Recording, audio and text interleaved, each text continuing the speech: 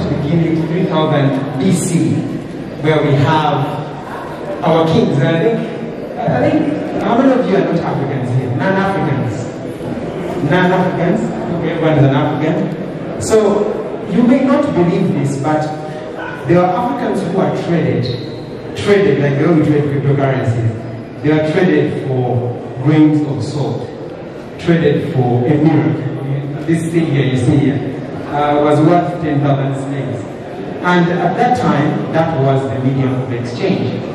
Moving on, we get to see that we now move into maybe metal coins and all these different coins before we arrive at paper money, that is 2000, the 8th century after the death of Christ, AD. Once we get to paper money, something interesting comes up. Here we have something that is easily divisible, easily traded, easily moved around. It just has one small challenge. It is so easy to copy. It is so easy to counterfeit. And I think all banks around the world have tried as much as they can to make sure that they can fight counterfeit, rackets and everything. But with paper money, we now go into digital money.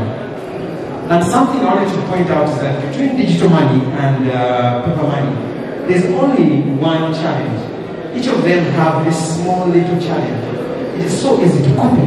You can wake up and develop a coin, right? So how, as developers, and it's a question really, because this is a really short talk I wanted to give, as devs who are going to carry this community forward, how are you going to ensure that we deal with this problem? I just wanted to get a few people who can give just an idea of, like, when it comes to digital money, it's so easy to copy.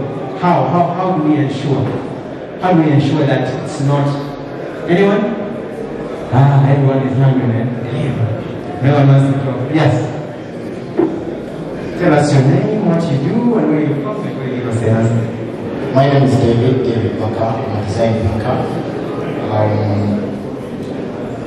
I am a student at Blockchain Master Business School. Yes. Yeah, so I'm mainly here for the business side of blockchain. But also, I think how devs can differentiate themselves is one by being niche, like building for a niche audience, but also attaching value to what they're doing in terms of tangible value. For example, we talked about property management, but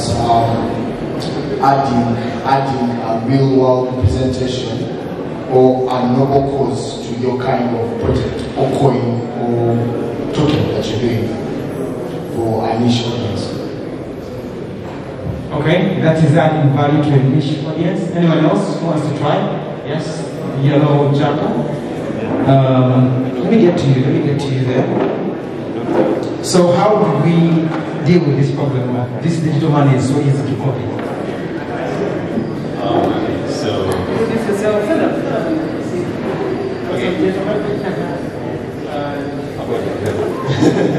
Okay, so my name is Bakuna Brunstrom, and I'm a fourth-year student currently at Blockchain Devfest.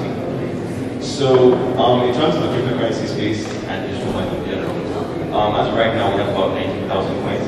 So, the question of can we do away with the copy? That's something that I think not.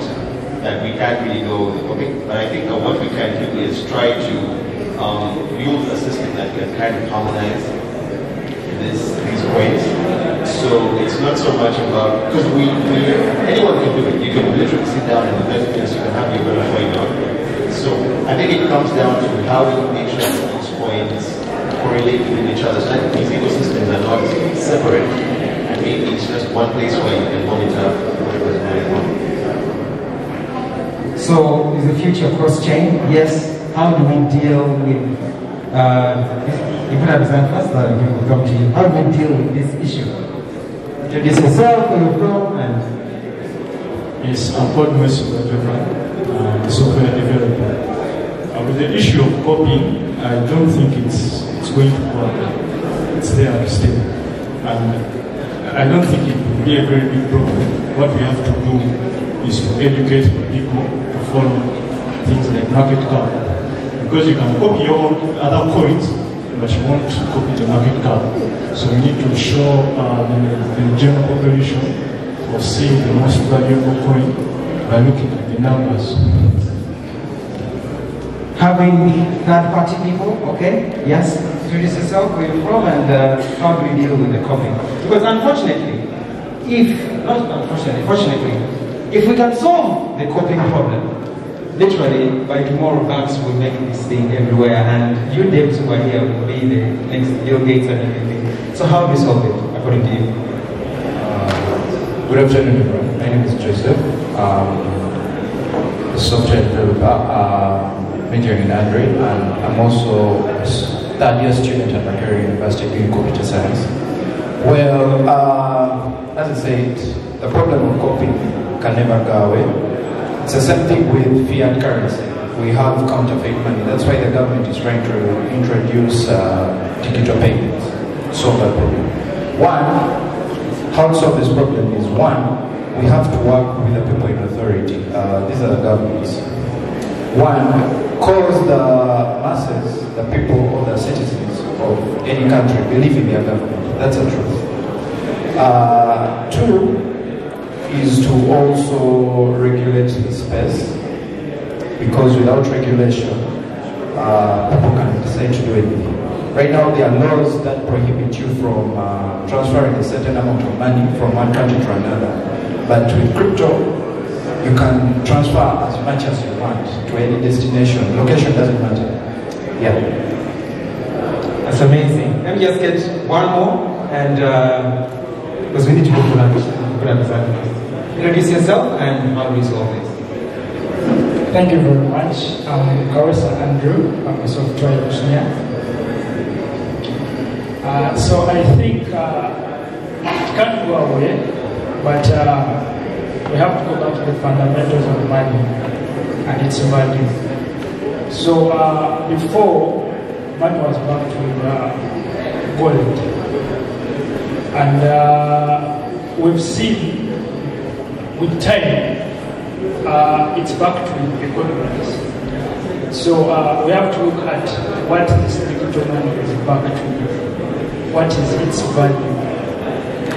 Right now, we can't copy Bitcoin because it is valuable. It has value. So someone comes up to copy a currency or something or a digital asset because of the value. Yeah, what value is behind that asset?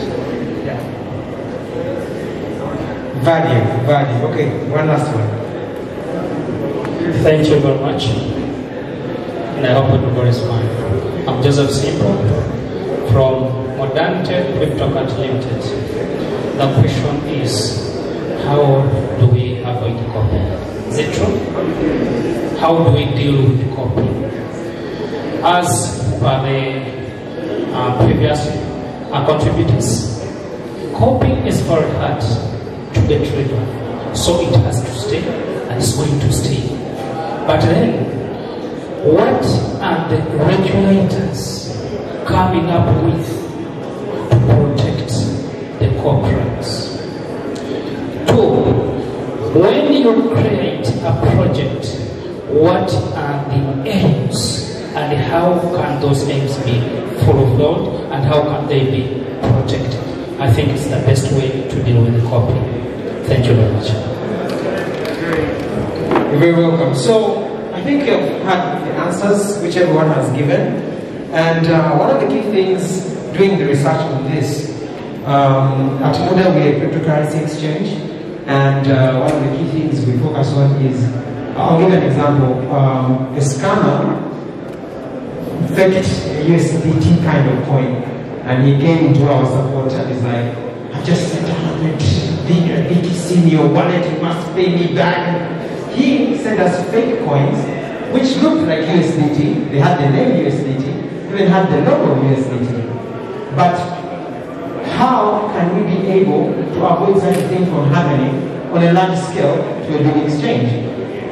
The key factor, and I think the gentleman here raised it, lies in two words: network effects. And I think as developers, you guys are going to have to choose your network effects. Because are you going to choose to develop on Ethereum because it has X amount of users? Are you going to choose to develop on Bitcoin, the Lightning Network? Which one are you going to choose? Because there are going to be so many. What if 5 years from now, Bitcoin is actually not even as valuable as you think? Does that mean that your skills as a developer are now useless? What happens in that case? So, I stand here to pose a question to you. Given that we are entering new money, given that we are entering this new phase of digital transformation, what are the choices that as a developer you're going to make that will impact? Because unfortunately, we cannot run this without you. Developers are 90% of this digital economy. You are the special breed. We need you, and if there's a way I could take all of you to realize, but you have to choose and say, you know what? As devs, we decide that we're going to build on this chain, on this, or maybe a couple of chains, and those will become the new money. And we are hoping that you guys make the right choice for the rest of the community. So thank you so much for coming here. Thank you so much for coming in large numbers. This shows that the community is growing. And at MUDA, we're always very, very welcoming to devs. We have amazing projects that we're looking at. Our NFT engine is something that is in the pipeline. I think Q1 next year is where we'll be looking at getting into these core developments with devs. So please don't hesitate to reach out to us. Amazing projects that we could be able to build. But thank you so much for listening to me. My name is Devin. You can come to our table, MUDA.exchange at the entrance there, and we can chat more. Thank you so much.